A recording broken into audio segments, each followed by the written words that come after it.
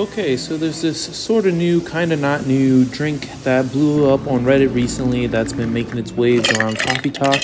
It's called the Aerocano. It's essentially an iced Americano that you build in a steaming pitcher and then steam on the steam wand until the ice is melted to kind of make like a pseudo nitro cold brew.